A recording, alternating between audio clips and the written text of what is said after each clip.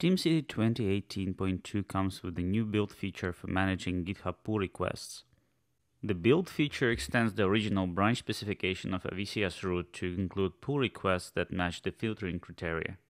For instance, we would like to automatically build pull requests submitted by the members of our GitHub organization, and only those pull requests that target our master branch. Let's create a pull request now. I'm submitting a pull request from a fork of the original repository targeting the master branch. Notice that this is now submitted by a member of this GitHub organization. TeamCity will start the build automatically as the new pull request matches the filtering criteria. At the overview page for this build, we can see the details about the pull request, the target branch and the source. And also on GitHub, we can see the status of the build thanks to the commit status publisher that we configured in TeamCity.